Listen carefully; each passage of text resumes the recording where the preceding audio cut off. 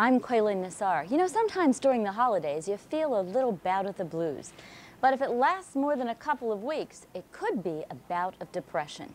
Now, depression isn't something you can just snap out of. It takes professional help. And on tonight's Agewise Weekly, Eleanor Schano and her guests will tell you about the symptoms of depression and how you can get help. Be sure to stay with us and watch, and you'll have a chance to call in your questions too. And now, here's Eleanor Schano. Blue Cross of Western Pennsylvania and Pennsylvania Blue Shield are pleased to support Agewise in the interest of better health for area seniors.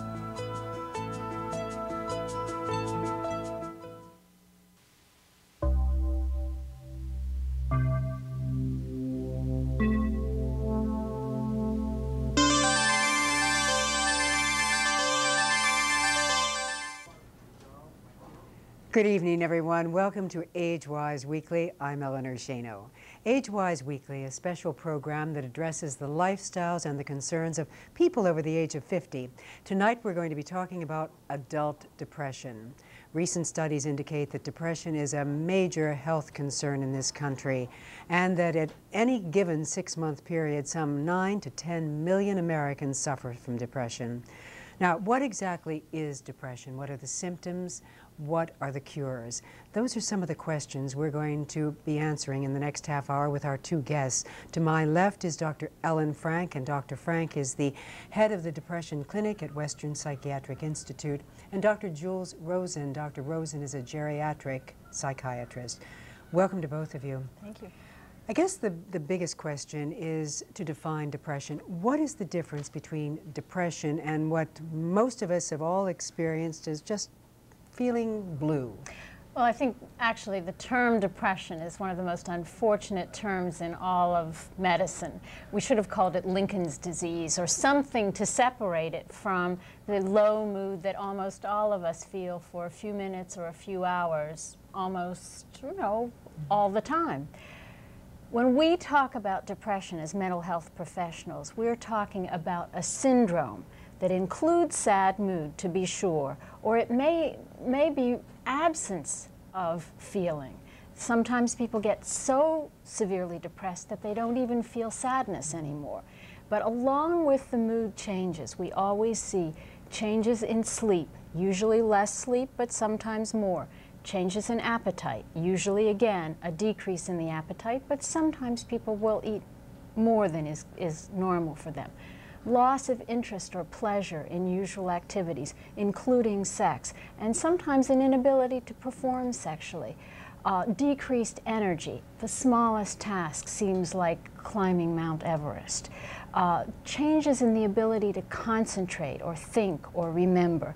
And indeed, sometimes patients with clinical depression, major depression, become so sad, so hopeless, that they begin to think about death as an attractive alternative and even begin to plan to take their own lives.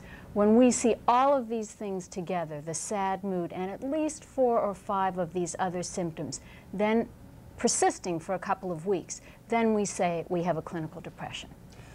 Can you determine absolutely that this is depression and not perhaps symptoms of another disease or illness? Well, I think, as Dr. Rosen will explain, often medical illnesses mimic depression. I think he can describe what some of those might be. Yeah, absolutely. There are many conditions that will present as depression.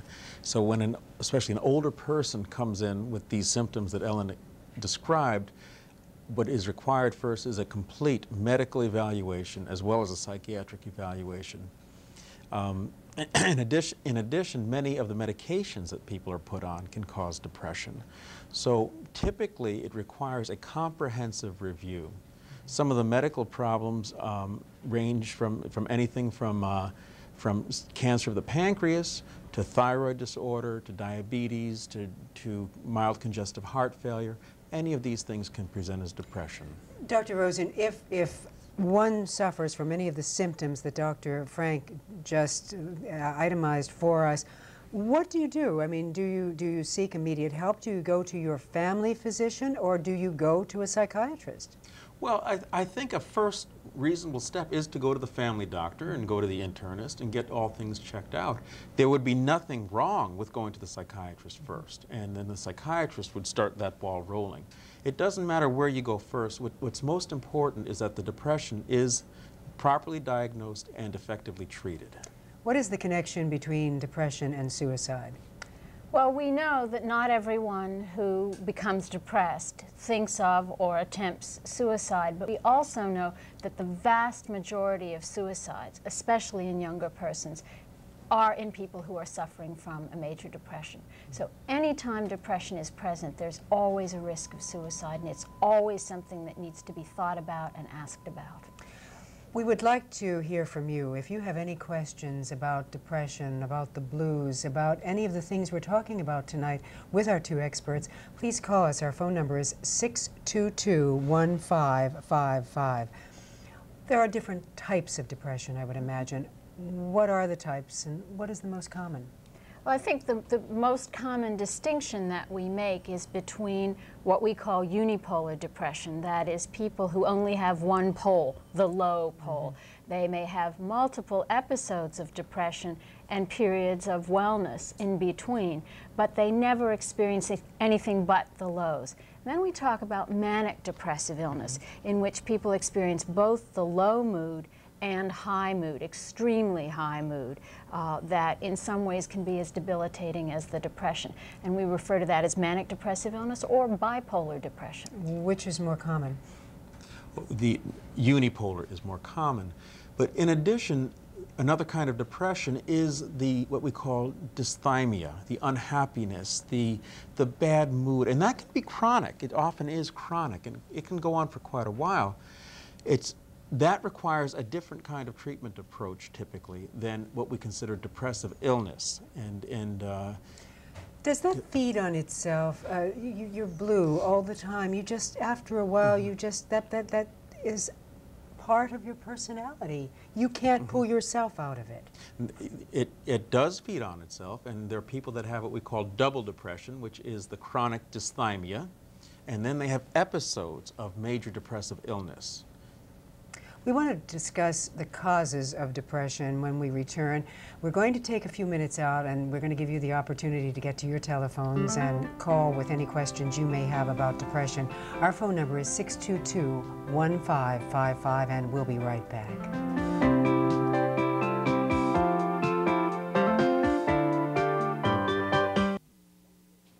One of Britain's best-loved and longest-running dramas, Emmerdale Farm Comes to Roost at QEX. Set in the heart of the beautiful Yorkshire Dales, Emmerdale centres around two farming families, the Sugdens and the Skilbecks.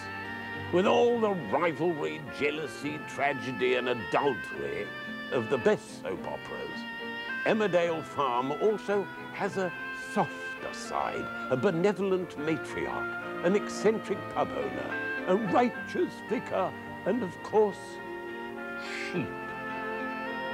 It's EastEnders in the country. Weekdays at 4, come home to Emmerdale Farm. Are you there, caller? Hi. Donahue. For over 23 years, this Emmy Award-winning talk show host has brought viewers face-to-face with some of the world's most important, intriguing, and controversial newsmakers. Don't you think this is a great Democratic idea? You've got to be impressed. What's a great Democratic idea? Vladimir Posner, an outspoken and highly controversial commentator, an innovative host on Soviet television. He's recognized in this country as a best-selling author and a leading authority on U.S.-Soviet relations and international politics. Now, these groundbreaking television hosts bring their experience and expertise to an exciting new project. This week, with Phil Donahue and Vladimir Posner. Posner and Donahue, Sunday night at 9, here on WQEX. Sunday morning, all green thumbs are hereby requested to plant themselves in front of the TV. At 9, the Victory Garden highlights fabulous feats of fauna around the world and in your backyard. Then at 9:30, the New Garden teaches you how to become a politically correct tender of the earth. The bugs are our friends, really. Before you tend to the greenery, join us for a little inspiration. An hour of gardening every Sunday morning on WQEX.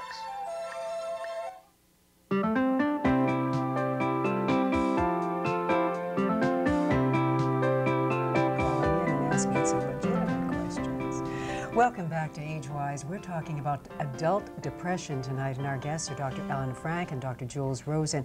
And our phone lines are open. The number again is 622-1555.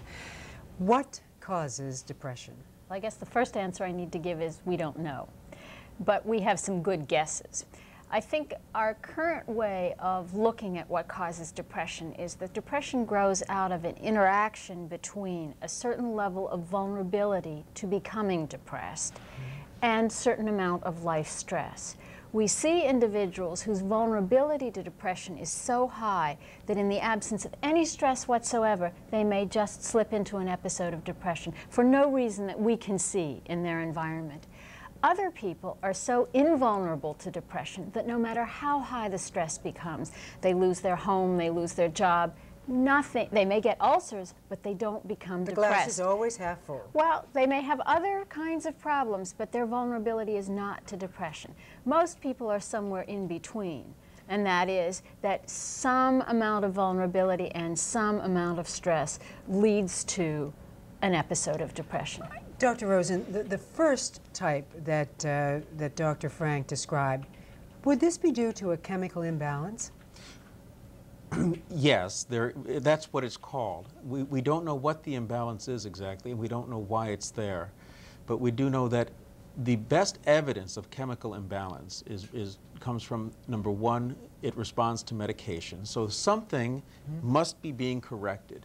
There are other things such as sleep disturbance, disturbance of sleep architecture, disturbance of certain endocrine functions within depression that suggest that there is a change within the brain, within the nervous system.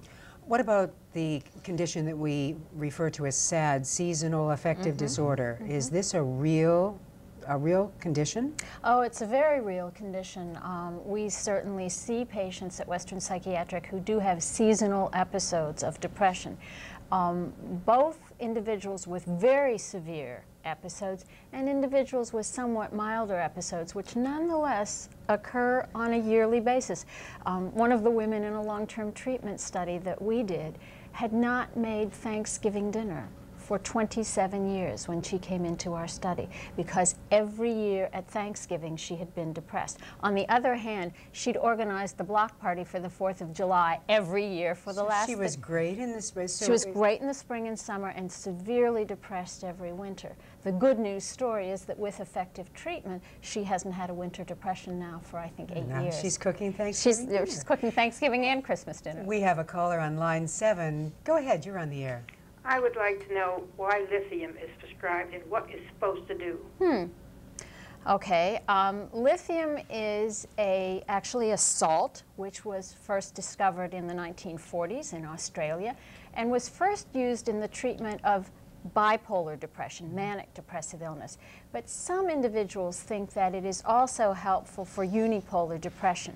I think in our programs it wouldn't be our first treatment choice for a unipolar depression, but certainly something we would use for individuals who have manic depressive illness. Another drug that is very controversial, Prozac.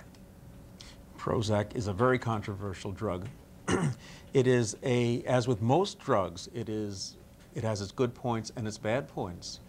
And the press and the hype that it has gotten really is not, the drug does not deserve that much hype. Or conversely, perhaps all drugs deserve that much scrutiny. Let's take another call. We have a caller on line 8. Go ahead. I was going to ask about Prozac. I've been on it for 3 years, and to go off of it, I mean, can you just go off, or do you have to be weaned off of it? Go ahead, Jules. Prozac, by virtue of its half-life, by how long it hangs around, actually weans itself.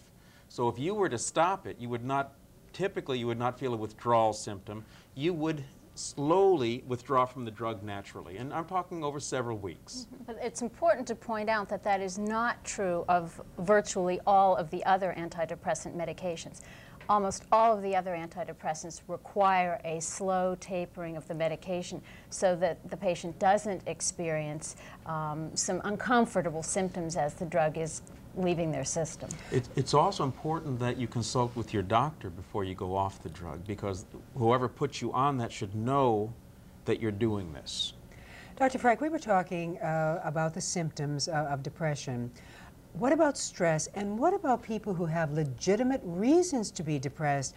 They have illness in the family, there's a loss of job, a loss of money, maybe they threaten with losing their home.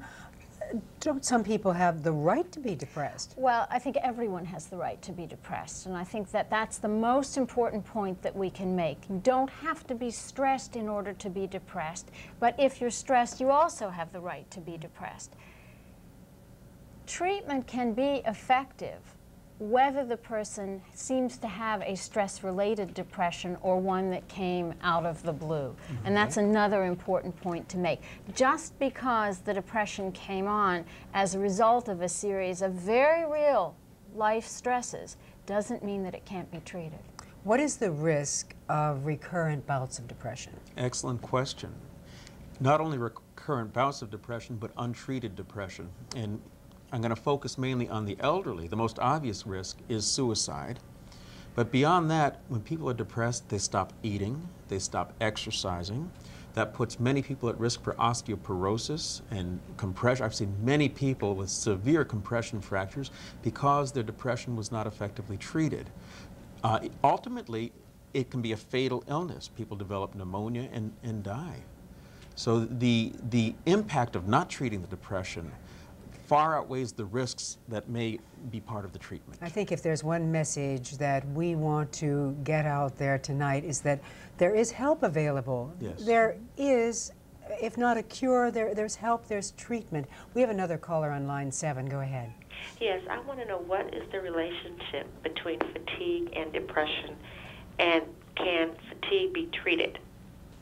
Are we talking about chronic fatigue syndrome? Yes, chronic fatigue. All right. This is a very complicated question to which the best minds have applied themselves and have not yet come up with an answer.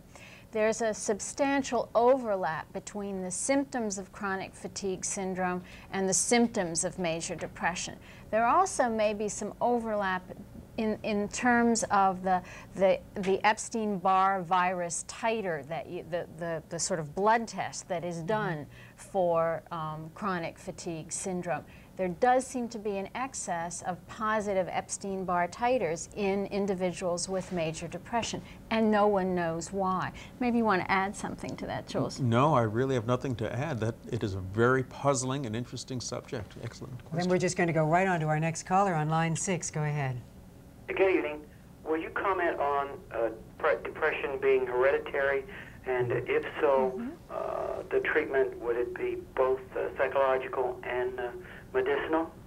Well, we certainly do know that depression aggregates in families. If you come from a family where there is depression, you are at greater risk for depression. But having had a depression certainly does not mean that you're going to pass it on to your children. There are certain things that seem to increase the risk that depression may be passed on. And that has to do with having a very early onset of depression, so that an individual who has his or her first episode of depression, let's say at the age of 17 or 18 or 20, is much more likely, it seems, to pass that depression on to their children than someone who has their first onset later in life. In your practices, do you see more women than men? Definitely the women get depression more often than men. Do we get depression more often than men, or do men perhaps mask their depression? That's another excellent question, and one that people have been trying to sort out. How about with alcohol? Maybe the male would lean on alcohol more than the female. The latest data would suggest that even if you consider alcoholism in men as a kind of equivalent or some kind of related disorder to the depression seen in women, it still does not account for the true excess of depression in women. Women come for treatment more often than men, but also in community studies where there's random sampling of households done, there's still about a threefold excess of women over men who experience depression. We know you just completed a 5-year study on depression in the elderly, and we want to talk about that. But first, we're going to take a quick break. Again, I invite your phone call, 622-1555.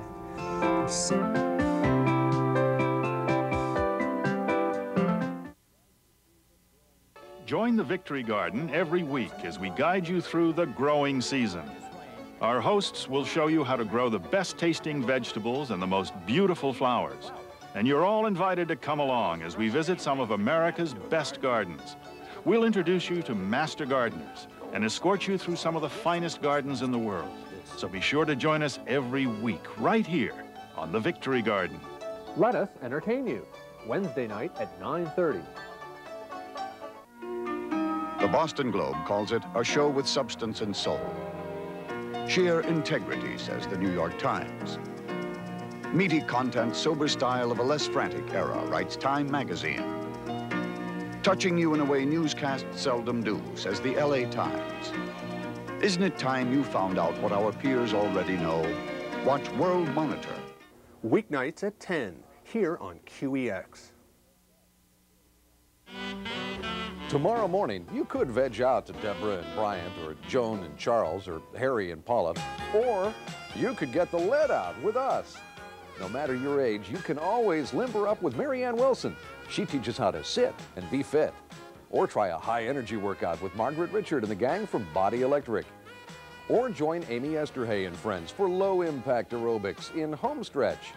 Take your pick, but get your day started right with one of our workout shows tomorrow morning on QEX. Our show this week features songs and dances from our stage show at Lake Tahoe. And here are some highlights. Once in love with Amy. Everybody loves somebody sometime. And I gotta keep singing.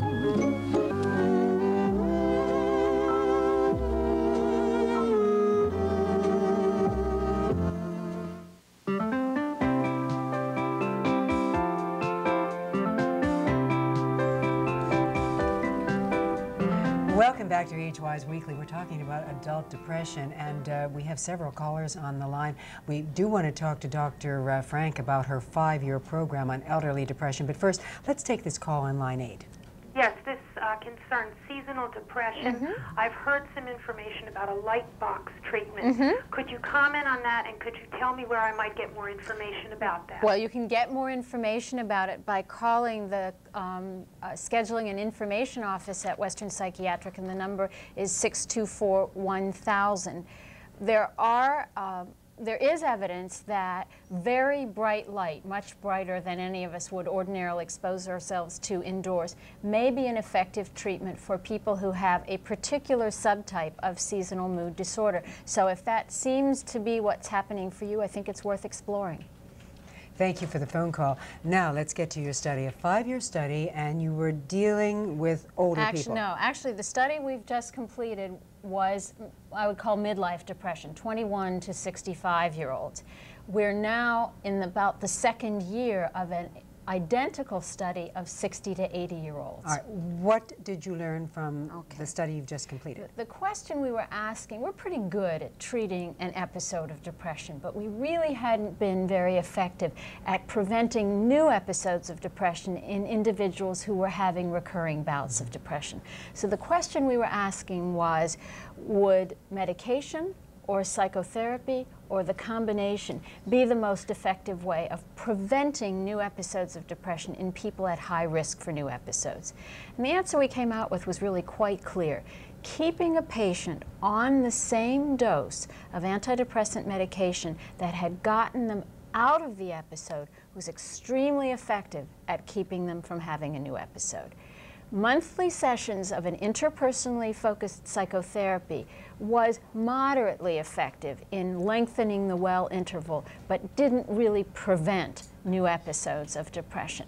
And the patients who got neither the psychotherapy nor the active medication really did very poorly. 80% of those individuals had a new episode of depression during the course of our study. So there's no doubt then that medication is working. It seems to work extremely effectively, and we expect the result will be similar in the elderly, although we think actually that psychotherapy may be even more potent in this group. We have another caller on line 6. Go ahead. Yes, I was wondering if either Dr. Frank or Dr. Rosen could briefly describe the therapeutic process for alleviating depression, particularly manic depression. Are you referring to the psychotherapeutic process? I guess. She hung up, so I think we're just going to have to try to guess what she was referring to. During an acute episode of illness, you want to treat with the most effective means possible. And as Dr. Frank just said, for unipolar depression, it probably applies to bipolar as well. Medications are essential, and that typically involves lithium, and there are some other excellent medications, and it may involve a combination of medications. Psychotherapy is often very helpful in helping people deal with their life stresses that may precipitate an episode or put them back into a relapse. In fact, I should mention we've just been funded to do a 10-year study of manic depressive illness where we're actually looking at how helpful the addition of psychotherapy might be to patients with manic depressive illness treated with lithium. So if our caller is interested in that information, she also can call 624-1000. What about shock treatment? Is that still being used? It is still being used. It is a very controversial treatment in some circles. It is a highly effective treatment of depression. It is better than medication in terms of getting very resistant patients out of this severe depression. And the risks are probably lower than using medications. I would just add, people have such terrible fears about shock treatment that when we have a pregnant patient, the safest treatment we have is shock treatment, and that's the treatment we go to. So I think people have such a wrong idea about shock therapy. We only have a couple of minutes left, and since Christmas is 1 week from tonight, I think we have to talk about the depression that occurs around the holidays. There is a sadness that occurs with so many people. What is it? Is it that our expectations are so high? We want holidays to be like the Norman Rockwell painting, and it just doesn't turn out that way. Well, I think there are a number of things that conspire for many people to feel sad, not necessarily clinically depressed at the holidays. Exhausted. Excuse me, isn't the suicide rate higher at this time of year? Not necessarily. I don't think there's evidence for that. I don't know. I really don't know. I think the actual peaks of suicide are in April and some other but back to the holiday blues. Our expectations often exceed the reality. You're right, it's not the Norman Rockwell painting we all dreamed about. People get exhausted at the holidays. They fall out of their normal rhythms of eating and sleeping, and all of that can lead to dysphoria, to feeling sad, uncomfortable, like you have less energy than you want, you're less optimistic than you want to be. So I think the best thing we can do around the holidays is to not set our expectations so high, try as hard as we can to stick to our normal rhythms of eating and sleeping, and it is a challenge around the holidays, and to surround ourselves with the people whom we really enjoy, not the people we're obligated to be with. And say to ourselves, it's okay if I'm not happy all the time. I think that's another thing. We just get the message that everybody has to be happy. Everybody else is happy. Why aren't I?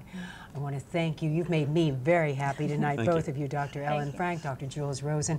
It has been a very fast-paced half hour. We can do this again sometime very soon.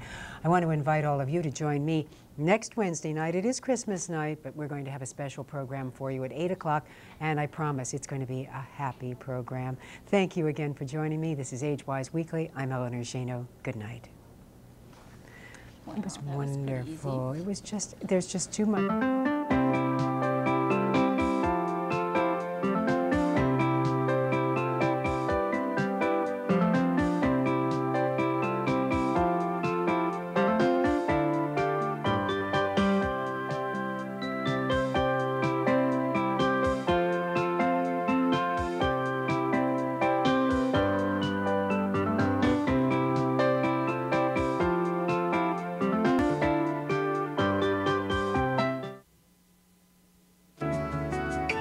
Blue Cross of Western Pennsylvania and Pennsylvania Blue Shield are pleased to support Agewise in the interest of better health for area seniors.